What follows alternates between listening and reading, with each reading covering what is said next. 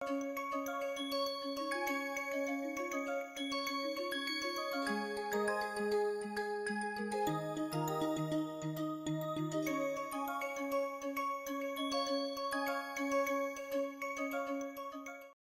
the previous class we have seen pressure swing adsorption, which is the most widely used method for hydrogen purification.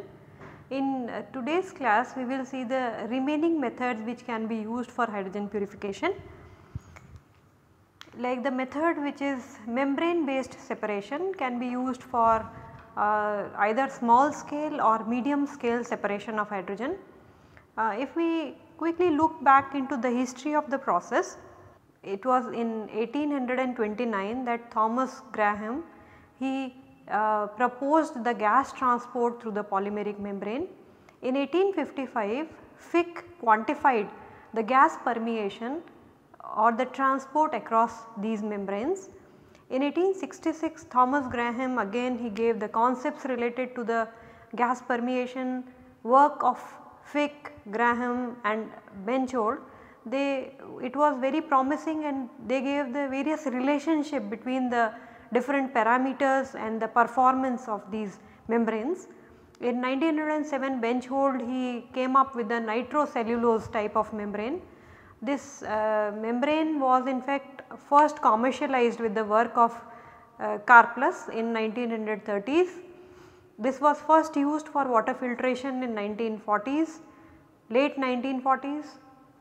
It was in 1960 that the different modern membranes came up, and then 1980s the synthetic membranes were widely used for gas separation.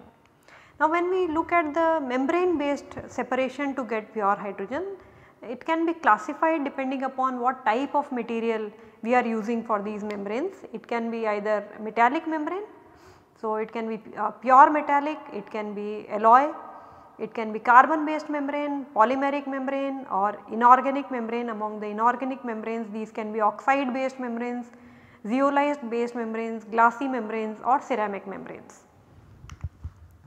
Now in the process of membrane based separation, when the membrane separates the impure species or the feed gas with several contaminants along with, say, let the red one being hydrogen, the membrane can selectively permeate certain species through it so that the product side may be concentrated in that particular species. So in this way we can separate hydrogen from the other contaminants using the membrane. Now these membrane should meet several requirements. They should be chemically, thermally and mechanically stable. They should have very high selectivity towards a particular species. For gas separation for hydrogen purification it should be hydrogen. So it should have high selectivity towards hydrogen as against the other species. It should have a high permeability, so it should allow to permeate these species. It should have a high life, we should be able to easily synthesize it. The transport mechanism should be such that we could get high flux of hydrogen. The material which is used for synthesis of this membrane, the process of synthesis, the purification, all these should be low cost.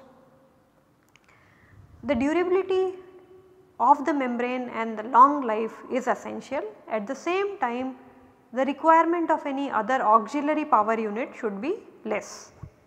Now the important parameter which characterize a membrane are selectivity, permeability and flux. Now what do we mean by selectivity? When we have a mixture of gases, the separating capability of the membrane towards one particular species as against the other species is known as selectivity. The permeability is the amount of gas that can permeate through the membrane, that defines its permeability. However, the flux is the amount of gas. So, on the product side the amount of gas that permeates per unit time per unit area, and this can be given by the Fick's first law, which relates it with diffusion coefficient and the concentration gradient.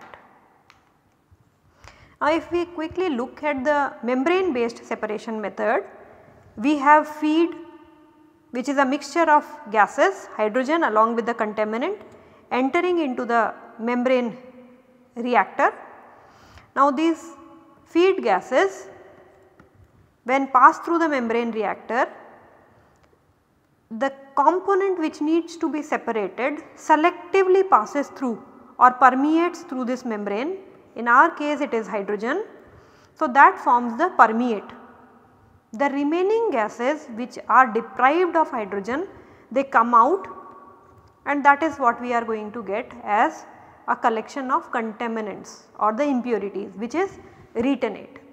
Now this membrane based separation we have also earlier seen in the hydrogen membrane reactor in the reforming. So the concept remains same. So HMR we have seen earlier when we studied the reforming process. Now there can be several types of membrane. These can be metallic membrane. Historically the membrane materials which were metallic, these used to be dense metallic membranes made up of palladium. The palladium specifically was used because it has a good catalytic property towards dissociation of hydrogen. Now it dissociates hydrogen into proton and electron. So the process that follows is this dissociation into proton and electron such that this electron conducts and proton undergoes adsorption and diffusion through the membrane. So it undergoes diffusion through the membrane, and finally when they reach onto the product side, they recombine to give hydrogen molecule. So this happens for hydrogen, but the remaining species other than hydrogen, they are not permeable through the membrane because the membrane is selectively permeable and that has a larger molecular size. As such we can separate hydrogen from the remaining gaseous mixture. Now these membranes which are metallic, dense metallic membrane, they have high thermal stability, that is as such we can operate them at high temperature. They have a high mechanical stability, which is essential because we need to operate these membranes in the presence of hydrogen. The other requirements that these metallic membrane that should meet is they should have high selectivity towards hydrogen, they should have high permeability, high diffusivity and solubility, they should have high catalytic activity to dissociate hydrogen. The mechanism which is used for separation in metallic membrane is by means of solution diffusion. So the process is such that when the feed stream flows and reaches onto the membrane surface, the hydrogen gets chemisorbed onto the surface. So the hydrogen molecule, when it reaches onto the surface, it gets chemisorbed onto the surface of the membrane. Finally it dissociates into H plus and electron gets adsorbed onto the surface of the membrane. These ions gets adsorbed, they diffuse through the membrane, then they undergo diffusion in the membrane of H plus and electron. After that when they come onto the product side, they get desorbed. Finally they recombine to give hydrogen molecule, and this hydrogen molecule finally undergoes diffusion from the surface into the product stream. So broadly this is the mechanism by which hydrogen separation occurs in these metallic membranes. Primarily the membranes which were used for hydrogen separation were platinum and palladium, but then they had several issues like the non-reversible poisoning with the impurities. So whatever the impurities, they used to poison these metallic membranes. When they were exposed for long term to hydrogen, they undergo embrittlement. Now in order to address these issues, alloying of these membranes was done with copper or gold, but then the problem was of the cost. So the cost is the major challenge with these membranes. Now compared to palladium and platinum, there are less expensive metals which can be used for separation. like tantalum, niobium, vanadium, nickel, titanium, zirconium and hafnium. These are pure metals which can be used for separation. Then there are alloys which are synthesized from these metals to improve the membrane properties like vanadium aluminium nickel, niobium titanium nickel, vanadium titanium, vanadium cobalt, nickel niobium zirconium and various other combinations, various other alloys can be used for making metallic membranes which can separate hydrogen. Now other than metallic membranes there are polymeric membranes which can be used. There are two different type of polymers which can be used, either it can be a glassy polymer or a rubbery polymer. Now the glassy polymer, they have high selectivity but a lower flux, while the rubbery polymers they have a low flux and high selectivity. But among the two, the glassy polymers are preferred because they have a high selectivity. At the same time they can differentiate between even a small size difference and then they can allow the permeability. So they can separate when the molecules they have a small difference in size. So they are more size and shape selective. Now the membranes, usually what happens is the membranes which have high selectivity they have a lower permeability, while the membranes which have a higher permeability they have a lower selectivity. So there is a compromise between the two. When we consider the polymeric membrane, there are different processes by which the separation can be done. There can be either a solution diffusion mechanism that can be responsible for separation. In solution diffusion, the gas molecules they absorb onto the surface and they dissolve and transport through the membrane due to the driving force which is nothing but the chemical potential. The another method is surface diffusion, in which gas molecules adsorb on the surface and again they undergo movement across the membrane diffusion, and that is derived by the concentration gradient in the surface diffusion. The third method could be a Kuntzen diffusion, where there are different species which are present in the mixture, they undergo frequent collision and the collisions which are experienced with the wall by the hydrogen molecule, this is more compared to the other species in the mixture, and in that way it gets diffused and separated from the gaseous species. Another method could be capillary condensation, where the diffusion gas molecule it condenses onto the pore wall and thereby it is derived through the capillary forces, and then the sieving, molecular sieving can be used. Now the membranes can be either porous membrane or it can be a non-porous membrane. If it is a porous membrane, then the mechanism is for separation is 2 to 4. However, for non-porous membrane it is only the solution diffusion method which operates for the separation process. Now there are different polymers which can be used for membrane synthesis, and the polymeric membrane which can be used for hydrogen separation includes polysulfone and polyamide. These are the well known polymeric membranes which can be used for separation. The example of these are P84 co-polyamide BTDA. This particular membrane has high selectivity, high stability, thermal, mechanical and chemical stability.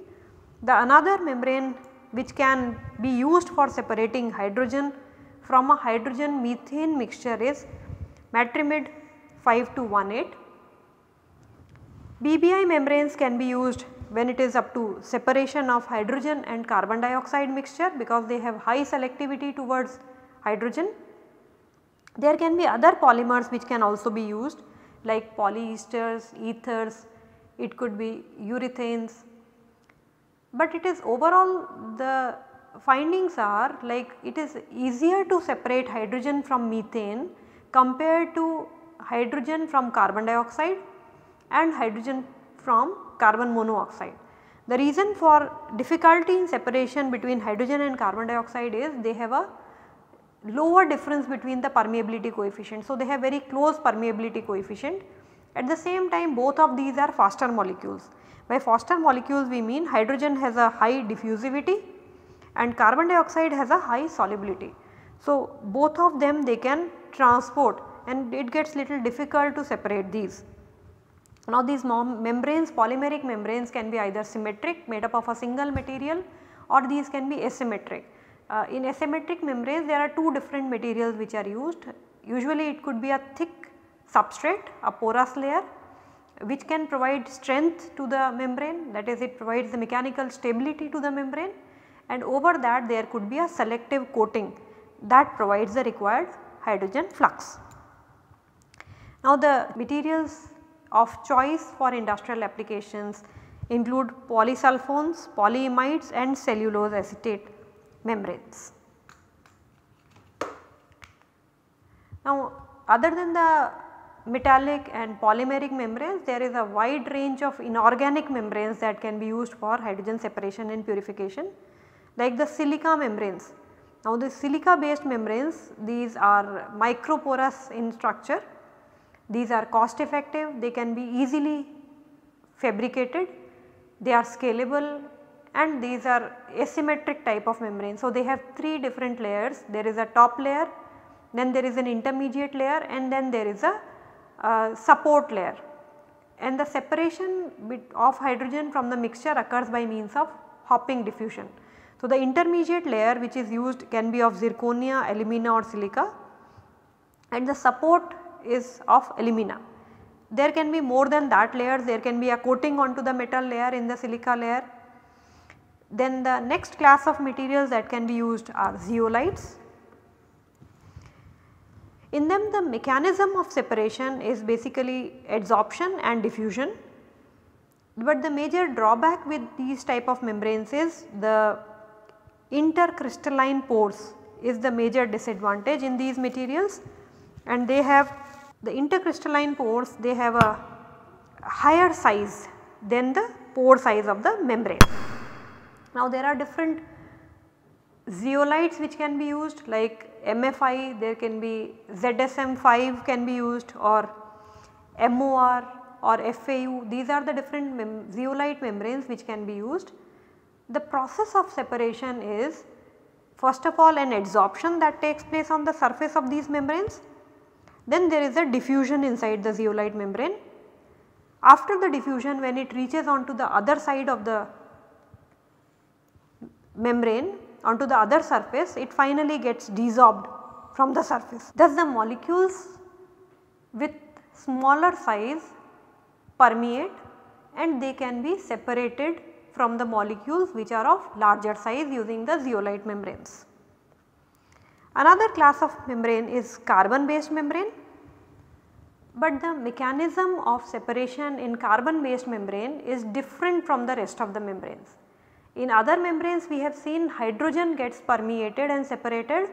In carbon based membranes impurities permeate rather than the hydrogen, while the hydrogen is collected as a retenate. Now there are different materials which can be used for carbon based membranes. These can be carbon nanotubes, these can be molecular sieves, these can be of other carbon based materials, and there can be improvement that can be done in carbon based membranes by selectively blocking the small sized pore so that hydrogen separation can be enhanced. But the major problem with the carbon based membranes is they have a lower strength, so they are brittle. Now compared to that, molecular sieves, the carbon molecular sieves, they have optimum pore size, they have higher selectivity and they are more widely used. The process by which separation occurs in carbon based membranes is solution diffusion method, and the major challenges which are there associated with carbon based membrane are the cost, stability and selectivity. Now we can also mix different materials to get mixed matrix membranes, taking in advantage of each of the component. So these are known as hybrid membranes. Now hybrid could be either metal polymer or ceramic polymer or metal ceramic mixed systems, and each of the component have their own advantages. The example could be like the nano structured porous materials can be blended or embedded in a polymer matrix, and with the use of these two it can enhance permeability, selectivity It can provide better stability, better transport, low cost. The other examples could be modified zeolites, porous titanosilicate, mesoporous silica, carbon molecular sieves, carbon nanotubes.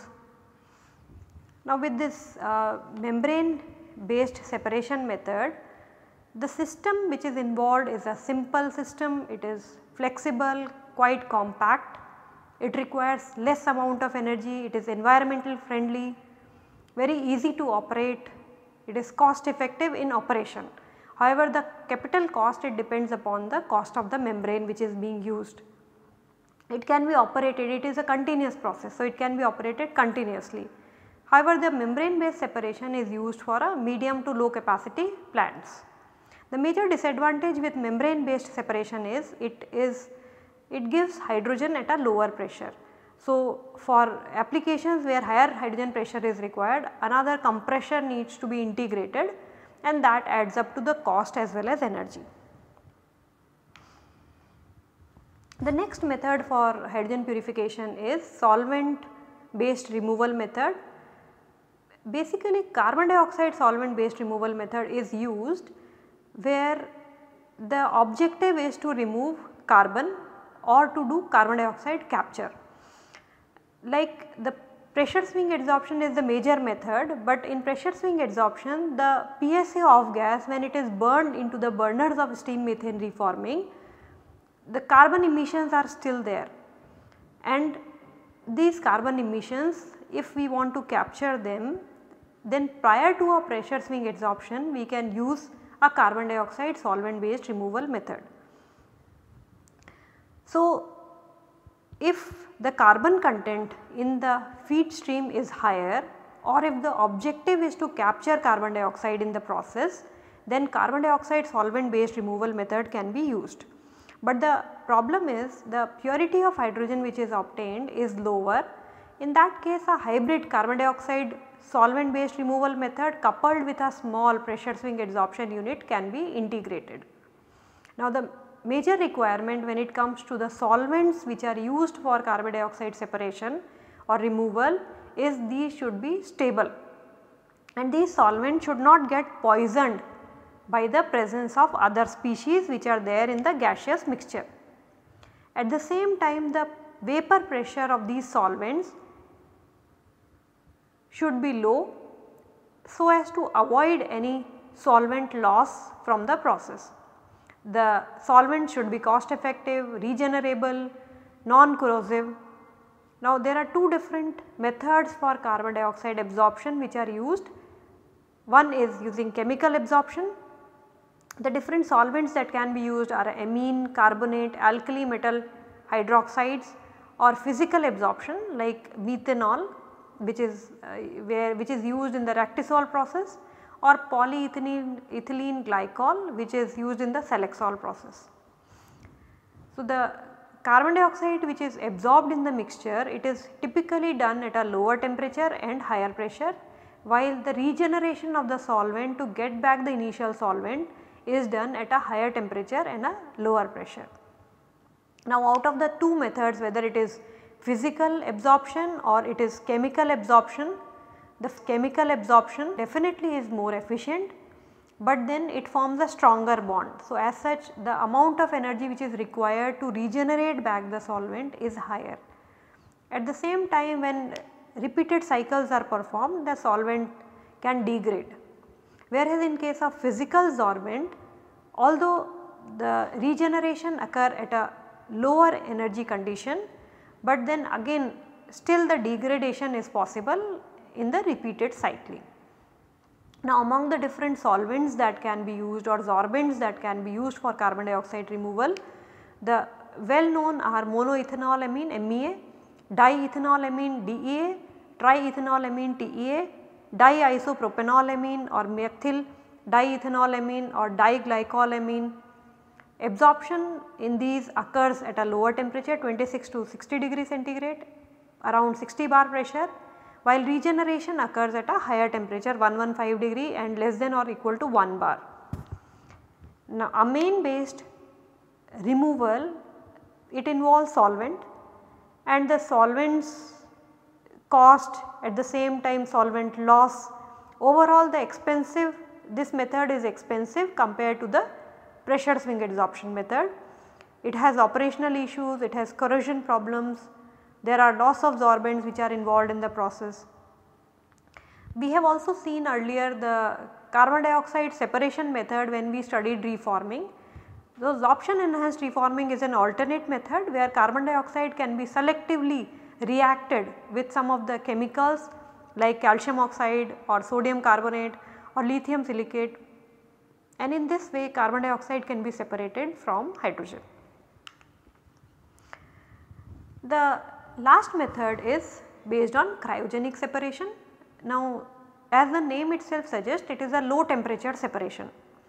In this particular method, the different components of the gaseous mixture can be separately removed, and the mechanism which is used is the difference in the boiling point of individual components, which is used to separate the different components of the feed stream. Now, this method can be useful when the process demands that individual components needs to be separated and can be used. So, if the individual components themselves have a value which and can be used for a particular process, then they can be separated using cryogenic method. However, since the temperature required for cryogenic separation are lower, the method is not economical and it is difficult to operate.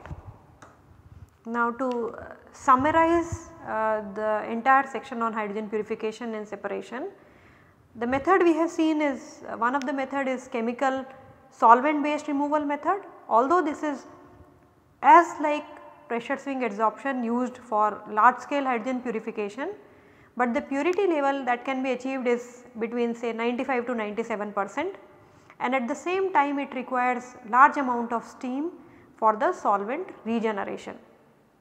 So, in order to further improve the purity, we can use a hybrid along with a PSA. So, a smaller PSA unit can be integrated with solvent based removal unit.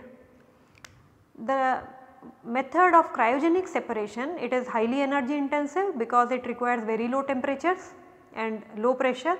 Hydrogen is obtained, so compression becomes essential and the purity lies between 90 to 99%. The membrane based separation method, this is usually preferred for small scale or medium scale purification. The purity that can be achieved lies between 90 to 98%, and recovery depending on which membrane we are using can vary between 85 to 95%. Now, there can be hybrid systems wherein two of such systems can be combined together, like PSA with membrane based separation can be considered, or carbon dioxide removal solvent based removal method along with pressure swing adsorption. Now, like with pressure swing adsorption and membrane based separation, it can although increase the hydrogen recovery by say 2 to 6%, but then there remains a trade off to the additional cost that gets added up like capex and opex cost. At the same time, when it comes to membrane based separation, the required pressures of hydrogen are lower. So, a compression unit needs to be integrated. So, that again adds up to the energy and cost requirement. And pressure swing adsorption is the most widely used hydrogen purification method among all the methods. That was about the hydrogen purification from the various other contaminants and impurities present in the product gas stream from the various hydrogen production methods. Thank you.